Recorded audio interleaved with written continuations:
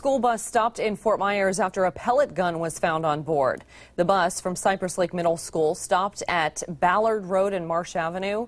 The Lee County School District says a student had that pellet gun on the bus and was showing it off to another student.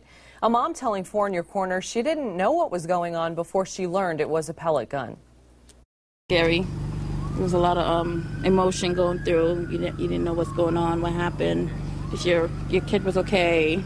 8 kids were on board that bus at the time. We're told that everyone is safe tonight. 4 in Your